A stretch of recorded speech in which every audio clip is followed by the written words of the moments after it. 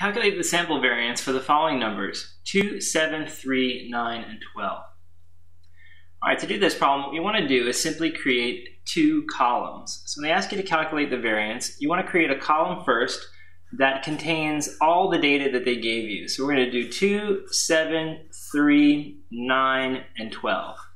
The next step is to create a column that has the same data values but squared. So we're going to do 2 squared, which gives you 4, 7 squared, which gives you 49, 3 squared, which gives you 9, 9 squared, which gives you 81, and 12 squared, which gives you 144.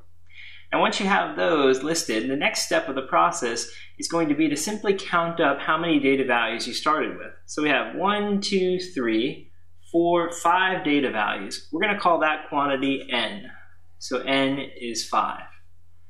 All right, and then from there, we want to add up the two columns we created.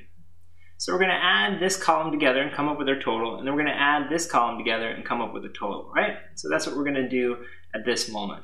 So if I add 2 and 7, I get 9, and then another 9 here makes 18, 18 and 12 makes 30, and I have that 3 there, so I get 33.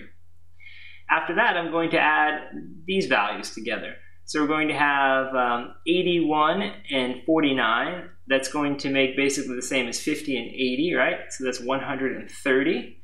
Then we'll have 130 added to 144. That's going to give us 274. And then finally, 274 and 9 makes 283. And then 287 if we add the 4, right? 287. Of course, you can just use a calculator to do that, but there you have it. Now, our next step is going to be to take these numbers that we have, and we're going to give them names. So I'm just going to say, hey, what would you call this 33?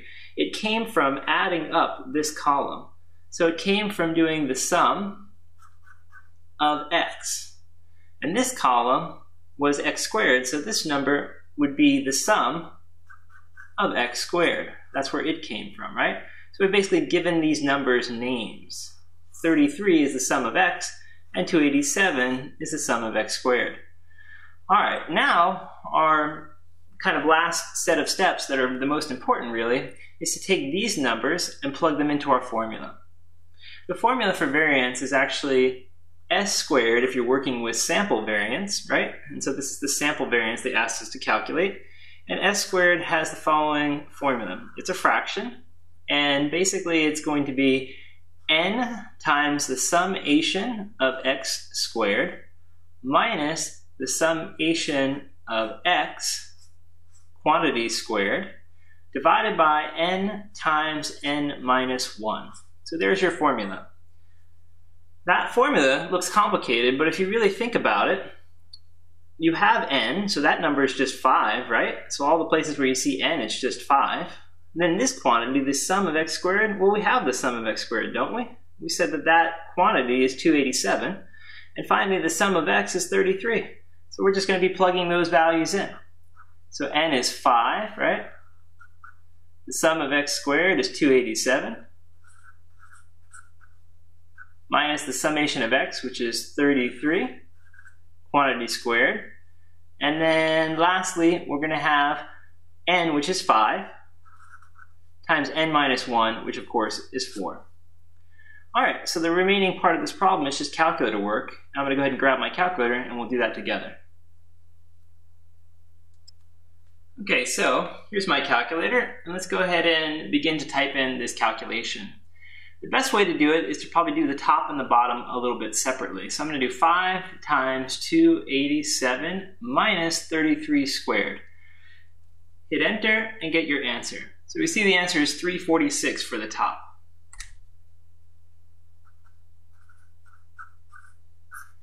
Five times 4 is 20. And so lastly, we'll divide those two numbers. 346 divided by 20. And we get the answer 17.3. And that is your sample variance, s squared. All right, so the calculation is actually not too bad as long as you do the steps as we described, right? So you sum the data, you square all the data, and you add it together. You count up how many data values you were given in the problem initially, and with those variables you can come to the formula and fill it in. Last thing I want to say about this is that this formula is the shortcut formula for the sample variance. So you may have seen it written a different way. That other way of writing the formula is equivalent, it's the same thing. But when you're doing the computation, this is actually the more efficient way to do it. The way I've showed you makes this most simple. So even though the formula kind of looks more complicated than the definition formula for s squared, this formula accomplishes the calculations much faster. This is called the computational formula.